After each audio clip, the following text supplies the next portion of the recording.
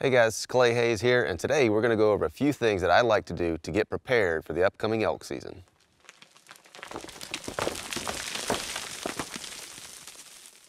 I like to shoot in the situations that I'm going to be shooting in the woods, and I usually have a day pack on, and I always have my binoculars on. But as the summer goes on, I'll start actually hiking around and doing some stump shooting with this pack. I'll be doing some uphill and downhill shooting. I'll be kneeling. I'll be shooting under brush, just any kind of conceivable situation that I might be in when I've got an elk close. I'm gonna try to mimic that stuff as closely as I can. And a lot of the times that means hiking hard, getting out of breath, and then making a shoot, because I can't tell you how many times I've had to run to get into position when an elk's coming in. And if you can't make a shot when you're huffing and puffing, you know, your chances in those situations really go downhill. Now, I've got these arrows already made up. I do have broadheads on them, and I'm gonna shoot my broadheads into these hay bales. And I'm just, I don't want to mess up my arrows. This is the arrow, or these are the arrows that I'll be hunting with. And so, broadheads just increase your chance of busting a knock and splitting your arrows, messing your arrows all up. So all I'm doing is picking out a different piece of hay on this hay bale every time I shoot. And so I'm shooting at a different spot, and so I don't have to worry about busting up my arrows. I hunt with a self bow. And so this is the bow that I'm probably gonna hunt with this year. And so this is the bow that I'm gonna be shooting every day.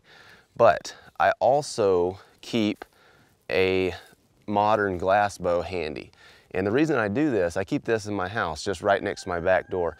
The reason I've got this bow in the house is to practice my draw and hold. I'll draw this bow and hold it for 20, 30, 40 seconds sometimes, and this is a 50-pound bow.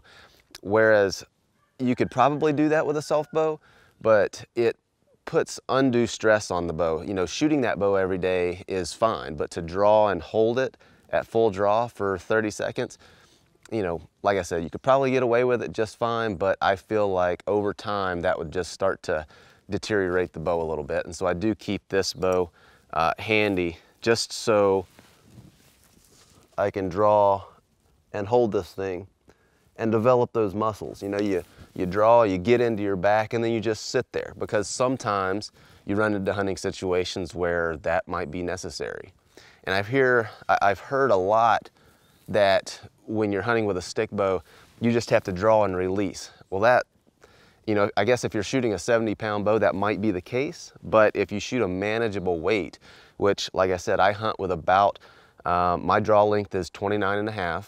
And I shoot with bows that are anywhere from 48 to 55 at 28. So at 29.5, I'm probably gaining about 3 pounds off the listed weight. Now, in a future video, I'm just gonna go ahead and open this pack up so that you can see what I have with me on my average daily elk hunt. And there's not, you can see this thing, it's pretty flat. There's not a lot of stuff in there. It's a 3,500 inch pack, but one of the great things about these Seek Outside packs is they are very, very light. And so I basically carry game bags, a couple of knives, water bottles, things like that. I don't literally load it up with a bunch of stuff, even though you could. But anyway, I will go ahead and open the pack up, show you what I carry for a bugle, my elk calls, all that stuff we'll go over. Don't let elk season catch you off guard. It's still early enough if you're watching this video right after it comes out, middle of July, early August. Get out there and practice every day, even if it's just one arrow. Make that arrow count, put everything you've got into it. One of the things I like to do is just go through this mental exercise where it's almost like meditation.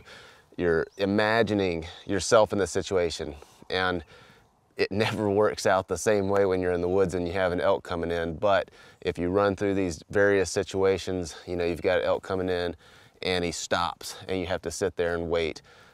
Go through these things, really try to put yourself in that situation in your mind, and then take that shot. And it really does help to prepare you, even though things will never work out exactly the same. It will help to prepare you for those various situations when something similar happens in the woods. So go ahead and subscribe to the channel. We're going to be uploading some elk hunting stuff. I'll probably do some more practicing and stump shooting type things, just getting in preparation, making sure all my equipment's in order. We'll go through the bag, show you what I carry on a day hunt. Probably do some broadhead sharpening, things like that. So anyway, subscribe to the channel, and we'll see you next time.